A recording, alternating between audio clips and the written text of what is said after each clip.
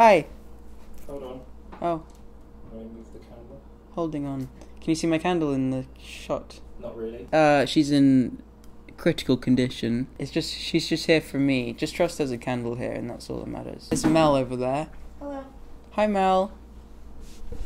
Hi, Mel. Hello. Mel is going to be asking me questions, but they're not Mel's questions. They're questions from you. You specifically. Just you. Maybe not. Probably not from you, but from some of you that are watching. I'm doing a Q question. Do you have any pre-show rituals or things that you do before shows to help calm you down? I sure do. I like tea and candles. Candles is a new one, but I do generally like tea. Like my whole life, I've always liked tea. Probably apart from when I was a infant. My last tour manager had a candle in every green room, and it made it smell the same, and it made it feel comfortable. So I've stolen that, and now I take a candle with me. How did you choose the name Cavetown? I get asked this so much, and I don't freaking know. I don't know the answer. I'd like to have a cool answer and be like, oh, it has this deep meaning. But with lots of things that I write and that I create and stuff, it just sounds cool. It just sounds like nice and comfortable and sounds right.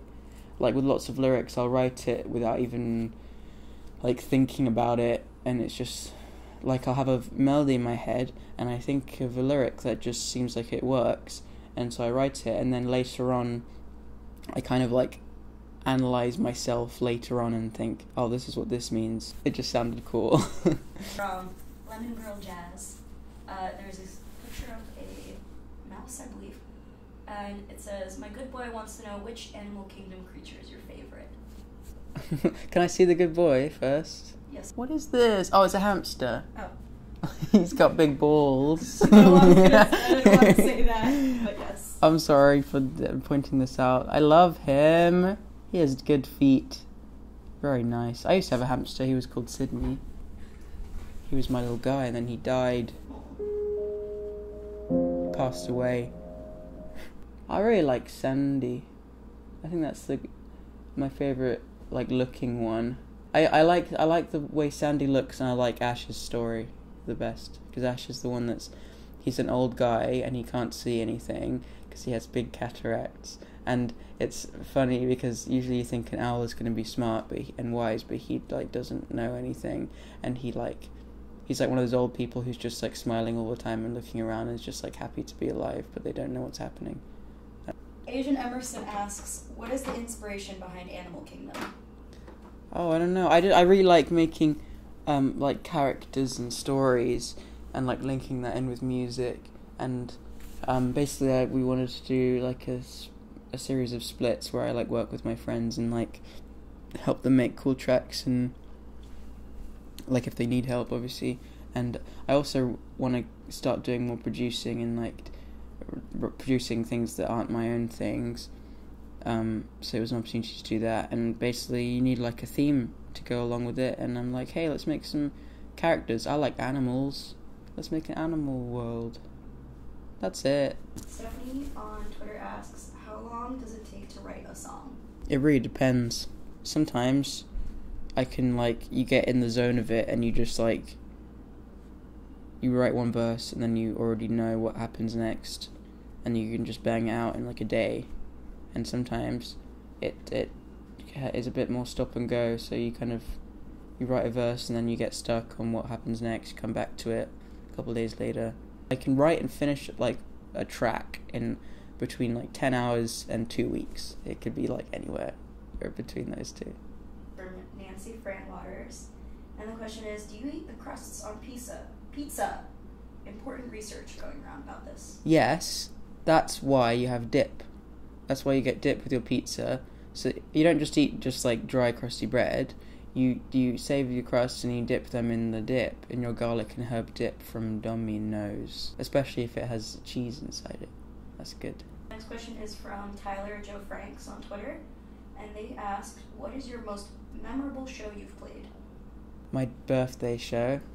That was literally, I'm not even kidding, the best day of my entire life. And before that, my best day of my life was when I went to Disneyland when I was 10. So that's kind of cool, because then 10 years later, my best day was my birthday. That whole day was really wild. and very emotionally taxing, but I enjoyed it. How's Fig doing? He's good. Have you seen, he injured himself because he's a stupid cat boy. He jumped up on the door and he got his nail caught in the wood, and then he basically just fell off the door and left his nail in the wood, and so therefore he ripped his nail away from his body. Apparently I wasn't there, but I got a text for it while we were driving, and so since we were driving I didn't really have good service, so I didn't get, there was a picture with it which wouldn't load, and my dad just said Fig ripped his nail out, and I just said there was no picture. I'm like, what has happened? And so I finally got the picture, and it was just him with a bandage on, and apparently he'd like ripped the bandage off immediately and then got back up on the door, so I think he's fine. I think he's a good boy. He's very strong. That Fizzy Cat 24 asks, favorite places you've been and would you go back? I really liked Chicago, and I would go... Well, why would I not go back if I liked it? Yes, I go back to all the places I liked. I would go back to Chicago because I liked it. I liked...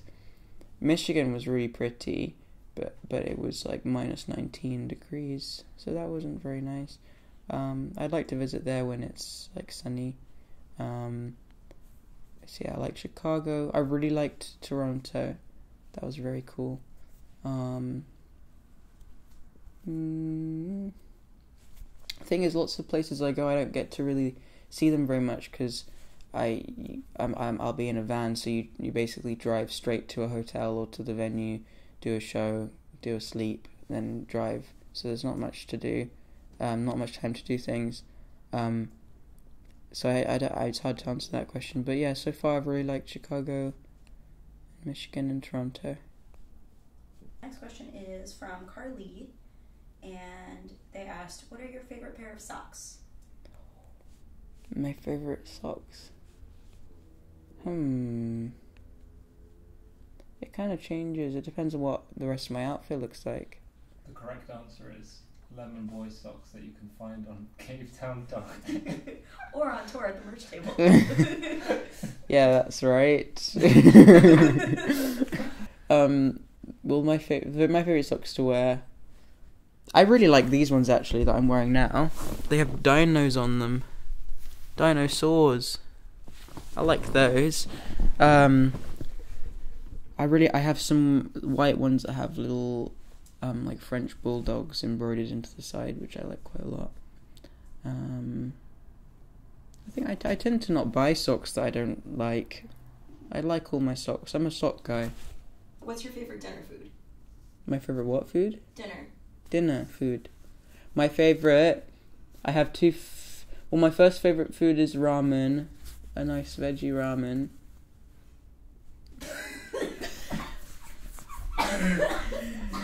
Oh my gosh.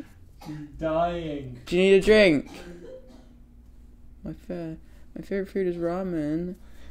My second favorite food is vegan nachos, and that just means nachos with like vegan cheese on them. I think vegan cheese works better on nachos than regular cheese because the regular cheese like dries on it, and then you can't get a good scoopy.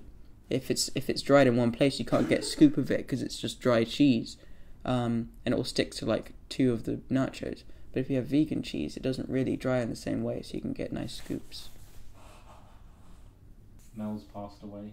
Oh, rip. I think I ruined the video. I know, it's okay. It's okay. You might not be able to hear it that much with the speaker, with this... We have two microphones. This is still me talking, but the voice is lower. Vagus Virgo, maybe. What's your favourite tattoo and why? Less than 3-3. Okay. My favourite tattoo is my snail. I'm not going to show it to you because I have to take my trousers off, and I don't want to do this. But it's on my knee. I'll put a picture in the video now. It's a snail, and it's on my knee, and he's my friend, and I like him. He was the first tattoo I got that actually made me like laugh when I looked in the mirror, and I want to get more like that. Like, I love all my other ones, but they're not like ones you go like, ah! Like, it's just like, oh, that looks nice. But I looked at my snail, and it was a real LOL moment for me.